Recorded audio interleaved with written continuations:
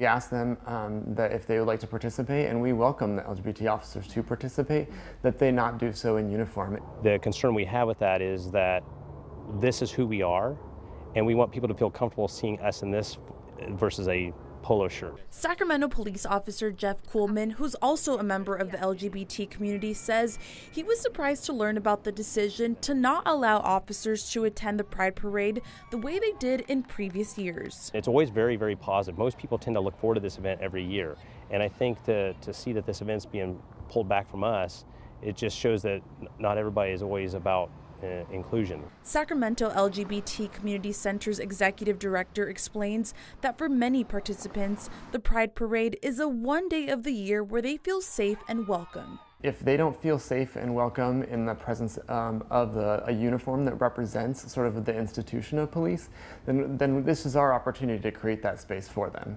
There's trauma related to police officers in our community.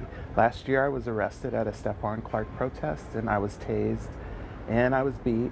Last year, officers were also asked not to be there following the shooting of Stephon Clark.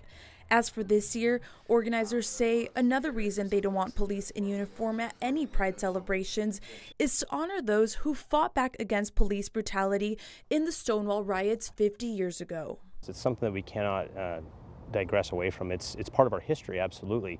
But part of that history is showing how times have changed. Times have changed where police officers work with LGBT communities, have officers in the LGBT community. While there are police officers that are proud and out in the department, I don't know that they're really out in the community. And I think that we've made a lot of progress since Stonewall, but I think we still have a long way to go.